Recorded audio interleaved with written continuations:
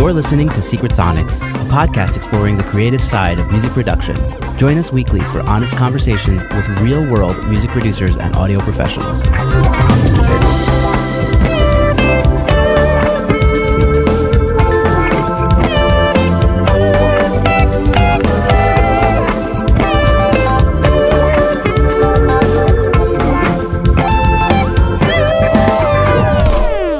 Hey guys, welcome back to Secret Sonics. I'm your host, Ben Wallach. This is episode 51 with John Athayde. But before I bring you that, I just wanted to give you a quick heads up that we discuss a lot of songs on his upcoming album, and I will leave a link to the secret sneak peek SoundCloud link that he sent me.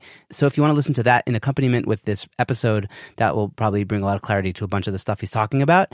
The other thing I wanted to mention is that I am conducting a listener survey and giving away a free 1-hour production coaching call to one lucky winner. So if you want to fill out that survey and be eligible to win a free call with me, please check out the show notes to this episode or just go to secretsonics.co, and at the bottom of that page you can find the survey. So please fill that out. And without further ado, please enjoy my conversation with John Athayde on Secret Sonics.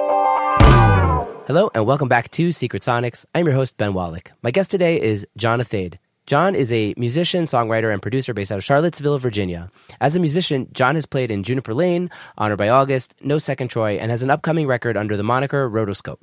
Athayde's music was forged in the production-oriented electronica scene in D.C., and with outside influences such as Brian Eno, Depeche Mode, and Portishead, his meticulous sound explorations evolve from their skeletal beginnings until they oscillate and brim with layers. Imagine Trent Reznor's film scores with an added focus on melody and songcraft. Friend of the podcast, Sean Kelly, recommended I have John on the show, so it's an honor to have him on. Welcome to the show, John. Thanks, Ben. How you doing? I'm doing okay, man. How are you? I'm well, thank you. Amazing. So tell me a bit about how you got started doing production stuff. I started doing production stuff probably about 20 years ago now. I had a Digio 1 Pro Tools rig running on an old Mac, and I would just kind of try and putting things together, putting pieces together. And the most amazing thing I got to do at that era of being a 20-year-old trying things out was a friend of mine, Mario Sacasa, called, and he's like, hey, I've got Nestor Torres here, who's a Latin Grammy-winning flautist, and he's like, and he's leaving tomorrow, and can you just record this stuff? And I'm like, dude, I'm not that good. And he's like, yeah, you can figure it out. So I have this guy recording, like, just going very quickly through these takes, and I'm just trying to keep up with him. And all of a sudden, it's, at the end of it, he's like, that was awesome. Most people take so much time between takes. And I was just literally just like, yes, back, go, next. Yes, back, go, next.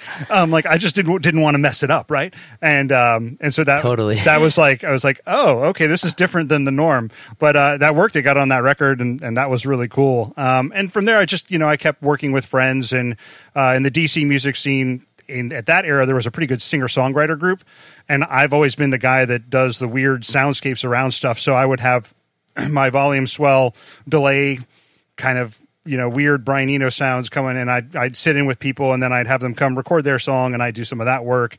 And some of that stuff is how the original kind of Rotoscope lineup happened. I was living with the bass player, and then that kind of group started. We brought in a couple other people, and kind of just, it was like a rotating cast of characters. But Courtney Todashek, now Courtney Brown, who wrote about half these songs on the record, she was a singer-songwriter, and we did a couple jams together. And then eventually I had my original Rotoscope lineup, and we had this different kind of band, and we basically just merged them together, and that kind of, all that material came to one. So that was kind of how I got started with production, just learning with the Digio 1, and no outboard gear, a couple plugins, just get a good mic or two and see what you can do. Yeah, wow, amazing. And like, what are you doing these days? Like, what does production look like for you these days? Production's a lot different. 20 years of acquiring hardware and knowledge and experience. I've been doing most of the stuff I do now. I'm out on a farm in Charlottesville, and I will have people. Sometimes they come over and I work through an album with them. We did that with Kelsey Henry, and she showed up with singer-songwriter songs again, and we built out the record. I do a lot of work with Isaac Wardell and Bifrost Arts. We co-produced a record called Lamentations, a Christian record it's more than 2 years ago now.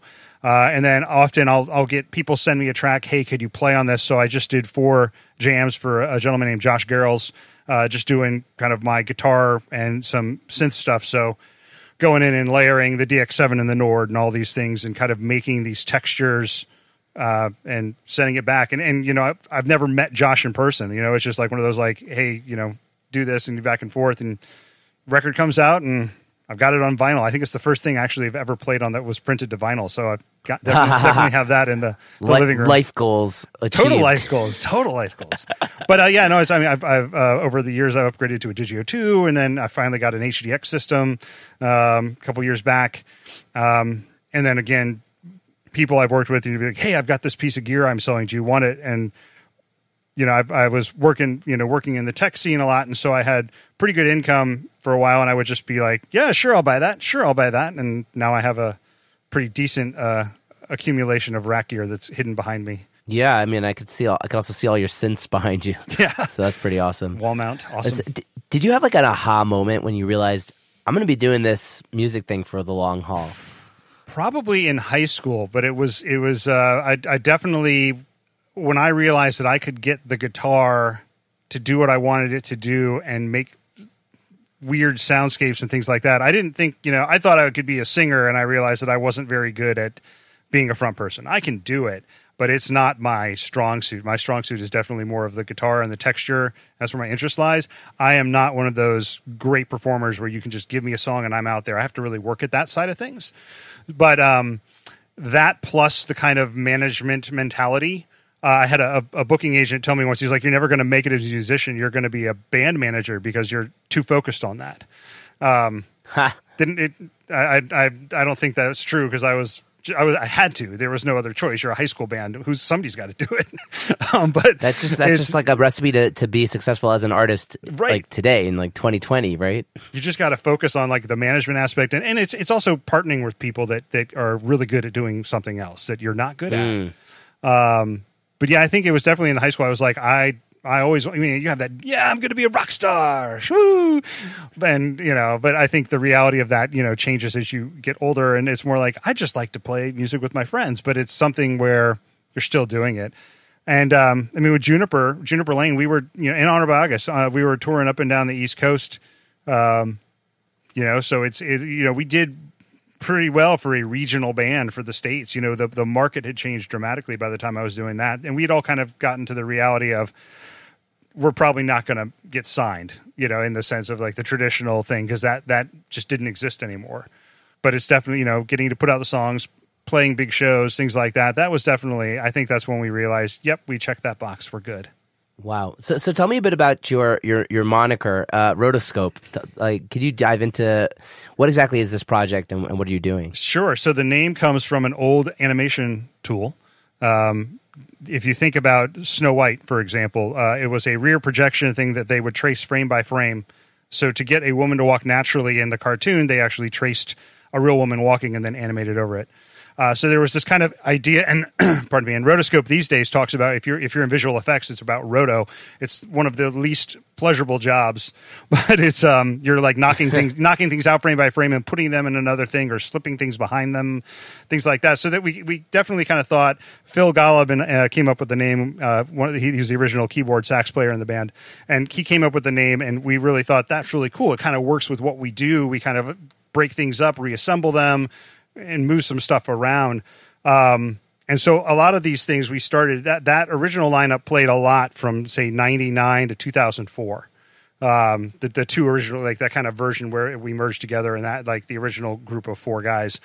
And then we kind of just started working on the record, and we had, I was sitting in with Juniper Lane at the time on keyboards, and then Brian Frederick, the bass player from Juniper Lane, would come over to our rehearsals and help us work through some songs, and he started playing bass in the rehearsals as well. And we kind of rearranged the entire catalog. And that's where what you're hearing on the record is really kind of a snapshot of that 2004, 5, 6 era rearrangement. A lot of things were changed, you know, as you go through, you know, and you hear something you recorded in 2004 and 2010, you're like, got to change that. That's a little dated. But that's really how that kind of evolved quickly at that point. And we've just been working on it intermittently ever since. You know, and in 2005, I had joined Honor by August and was out on the road playing bass for them. And And then in 2007, I left Honor by August, and Juniper Lane asked me to come on board full time for guitar and synth, which I had been sitting in with, which is my primary focus. And the rotoscope record just kind of sat in the background, and we worked on it here and there. At a point, I think we finally just said, okay, we're good enough, and we sent it down. Paul David Hager did a bunch of the mixes on it. This is the EP that you released. This is kind of all the material was all done at the same point. So like all these songs were kind of put together, recorded at the same time, and then we've released, the EP first as kind of a tease. The covers were actually done last. Our engineer, Rich Stein out of Richmond, did the mixes on those. But those were two songs that I just love both of those artists, Peter Gabriel and Crowded House, and just wanted to I had kind of messed around with those. One of those, like, you're sitting there playing around. Oh, I should record this song and see how it sounds. I don't know if other people do that too, but it's kind of a way to dissect the song from a songwriting perspective, but then also understand, like, oh, that's how they produce that cool thing. And like the Fall at Your Feet is dramatically different than the original. The original's more up tempo. It's got the bass moving all throughout, which is, that's just one of those Crowded House things. That's so, I don't know. He's an amazing bass player that no one seems to realize. And I'll have to check him out. But this is just like, I was like, I have this unit, which is a Korg A3. It's a rack space. And it's kind of the era, like the late 90s, or actually, no, mid 90s, I think. Early 90s, maybe even. It's kind of vintage.